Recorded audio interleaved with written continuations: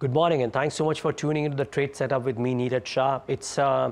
It's Tuesday, and the global markets are mixed. Remember, our markets on the macro front have cues which are not necessarily the most positive. So the US stock futures are little changed after S&P 500 and Nasdaq rose, but one, crude prices have risen a bit. So now US crude has risen more than 2%, above $83 per barrel. Brent is above $86 a barrel, so crude prices are higher. So that's the first thing. And we also have treasuries falling or yields moving up. So that's the other problem. In other news, Donald Trump there's a verdict that has been passed, which effectively is a Trump immunity ruling, and therefore that means any kind of trial before the election is unlikely. So therefore there's nothing that will stop Donald Trump from contesting in November, and therefore it's now an open race between him and Joe Biden. But it's a big ruling that happened overnight in the US, and therefore important to highlight that. South Korean inflation has cooled more than expected towards the target. Now, while US inflation is not, some of the other inflation targets are coming off. New Zealand is under a throes of some unemployment issues as well. We might well start seeing interest rate cuts in other nations, even if the mother market does not do that. There is more. GST collections apparently in the month of June likely at about 1.74 lakh crores. So from an Indian perspective, this number continues to remain good, and that is actually a positive. Now, what did the US markets do? Well, marginally higher. S&P 500 was in fact 0.27% higher, Nasdaq 0.66% higher, but the futures are unchanged. Asia was a bit mixed, if you will, for now showing a positive sign out here, but let's wait and watch if indeed we get some bit of optimism from there off. Yes, indeed we do, about 54 odd points, and if indeed therefore we start above 24,200, then that's a big thing, and I'll tell you why on the trade setup. Now let's get the trade setup up on the screen. I think the long short ratio is over 83% because it was over 83% or over 82% as of Friday's close, and I think yesterday there is even more long positions added. So the long short ratio is over 83%, which is the highest in a very long time. Significant long positions built in out here from the FI community end, and the market may look stretched, but these guys are coming on, piling on the long positions. In fact, if you look at the 24,200 strike as well yesterday, the call writers led the put writers quite convincingly. In fact, we missed the numbers here. I'll give you the numbers as well. The call writers were much higher, 1.62 lakh contracts versus put writers at 62,000 contracts, fresh option writing at the 24,200 strike, and therefore this becomes the key pivot, right? Activity around this strike might well show. Now, if indeed the markets start off higher and stay firmly higher above 24,200, then these call writers will have to come and cover their positions, which might actually spur the indices even higher. So watch out for that as well. Telecom is very likely to see bottom buying on all kinds of dips. Now, Vodafone Idea saw a second dip yesterday, but Airtel, I think, had a marginally positive outing for a better part of trade yesterday. So, suffice to say that while Telecom is likely a bit quiet, but almost everybody seems to believe that this is a buy on dips. In fact, there's a Citi note today, I'll talk about it later on, which is very constructive on Vodafone. So, could be interesting to see what happens there. And the problem seems to be around continued weakness in truck volumes, which may hit CV players, not exactly M&M. It has got a very small component there, but the likes of Ashok Leyland, Tata Motors, etc. Seem a bit sluggish. And Tata Motors, the numbers viewers that came out post-market hours, not the best on the passenger vehicle side either. So maybe that's a stock that could actually react negatively in the session today. But speaking of stocks, let me get down to stocks. The first ones on my list, and these are the ones that I believe will get hit the most today. All of them. Now, what's happened is that SEBI's asked exchanges and market infrastructure institutions, which are MIIs, to charge members, which is these brokers, uniformly. Now, what happens? Also, MIs have been asked not to offer discounts based on trading volumes or activity. Now, what used to happen, viewers, and the alert will come up on your screen as well, because apparently exchanges possibly charge lower fees to discount brokers on volumes. I'll simplify this for you. The numbers chosen are just for explanation, but let's say brokerages earn 100 rupees from clients. you and me. Let's say they had to pay 90 rupees to exchanges and other institutions, but if they hit certain volume targets, then they didn't have to pay 90. Then they were given some discounts, and let's say they had to pay 80. So that 10 rupees was a net benefit, right? Addition to the top line. Now SEBI said, boss, nothing doing like this. You got to charge uniform.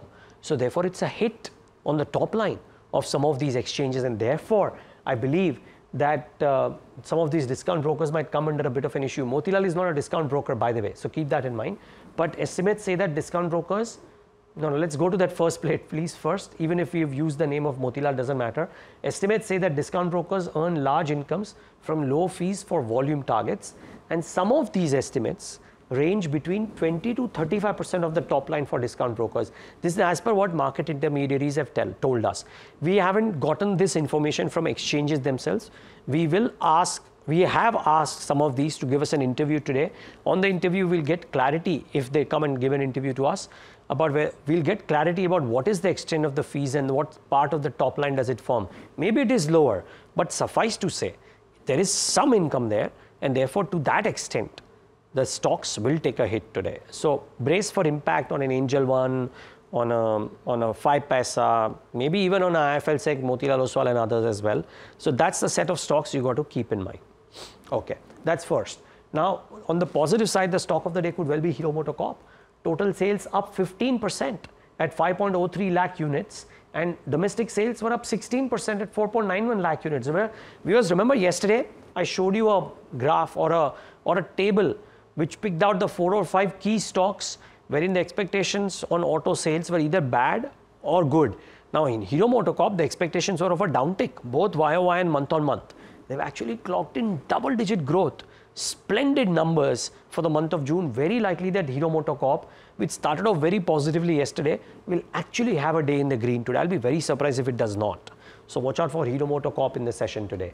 NMDC yesterday was up 2.5%, but the June production volume has come in at 3.37 metric tons, down about million tons, down about 3.2%, and the sales volume too is down about 9%. Now remember, yesterday they also cut prices, product prices yesterday. Very likely NMDC could see a bit of a downtick in the session today. So watch out for this one in the session. Then some stocks in news. JTL Industries, the Q1 sales volume is up about 10.8%. This is the Q1 update that they gave. Gandhar Oil has won a 375 crore order from contract from ADNOC, maybe positive. And DCX Systems has won an order worth 1,250 crores from Larsen & Toubro. So that's the third one. So watch out for all these 3 stocks in the session today. South Indian Bank, the Q1 update, gross advances were up 11.4%. The deposits were up about single digits, yeah, 8.4%. Okay, ho-hum kind of an update, nothing great. But CSB had a really good update. So that one could actually see a bit of a positivity. Gross advances were up 17.8% at 25,000 crores. The deposits were up 22%. So pretty strong deposit number as well for CSB. Watch out for this one. Could see a bit of optimism in the session today. So that's one more to watch out for in the trade. Then some brokerage notes. I've brought out 2 or 3. Firstly, excuse me, Citi on IGL, they have a buy rating. The target price has been raised to 610 from 550. The current price is 524. Now, they are saying that the target has been raised primarily on reduction in cost of capital assumptions. And this has come down because there is a lower risk-free rate now that they are penciling in. The underlying business assumptions don't change as far as Citi goes, but it's an upgrade on the target price. Let's see if IGL has a further reaction today. For 2 days on a trot now, likes of IGL and MGL have gone up. Let's see if there is more in store. So this is the first one. Then UBS has come out with a note on industrials. They say they prefer CG Power and BEL over L&T, but they do have a buy call on L&T with an SOTP based price target of 4180. The current price 3526. Now they say that near-term catalysts are limited for L&T, but so are the expectations. It's not that the street expects too much out of L&T. So that's the first part. And of course, they believe that margins execution looking better for FY25 and 26 for Larsen & Toubro. But they more constructive on CG Power and I believe BEL. That was the first line. I think BEL is the other one. So watch out for those stocks more so. But L&T too, they are constructive. And then there is a Citi note on Vodafone or V. They have upgraded the stock from a neutral to a buy. The target price is 23 versus 15 earlier. They say that they are enthused by the shift in stance by Jio towards monetization. So that's one. They believe the recent tariff hikes at the higher end of consensus estimates and the peak of the competitive intensity may be behind. They also say that positive developments on the AGR case could actually lead to a bull case target of 28 rupees on Vodafone. Citi's been the most conservative, by the way, on V. And they have raised the target price to 23, which is what I was saying, that I think the street is very constructive on telecom. So for watch out, dips might well get bought into. This is a bit of profit booking that we're seeing after the news is out of the bag. But watch out, there could be some more upsides here. So these are a few that I've noticed in the session today. DAM Capital has a note on Anantraj. I think they've raised the target price to 620. So you need to watch out for that as well. The Jobs Peak Index has come in very muted. And therefore, you could well see some bit of reactions on Naukri or Info Edge. So that's the second stock today. You got to watch out for that as well.